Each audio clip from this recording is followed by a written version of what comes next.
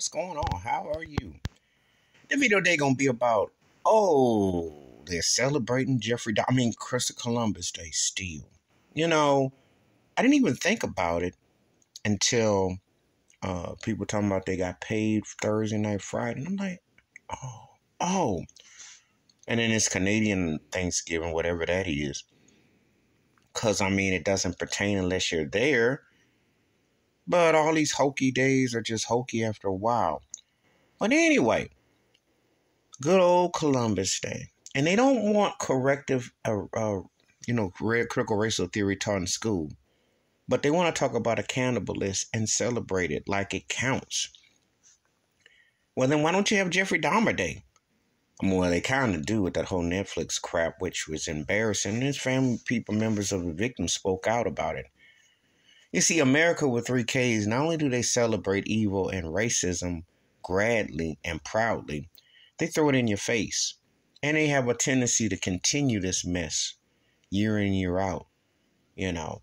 Some places when it's Dr. King's Day, he has to have it as a tie-in, but not on Columbus Day. And why is it still acknowledged again? Really, why?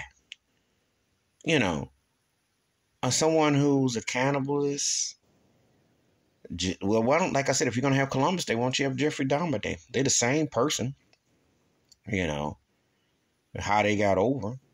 And see, that's the scary part about how a place stays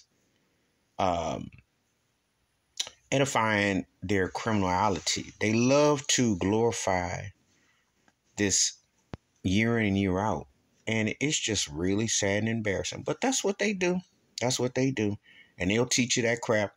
That some Italian dude came over and discovered America when people were over here. And people are going to bite him. Oh, yeah, right. That's the great lie that's been told. He was a murderer. And how he got over.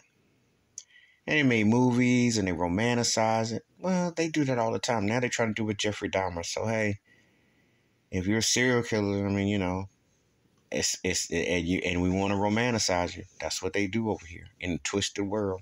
And they teach that as history. That is in your history books. Yeah, think about that.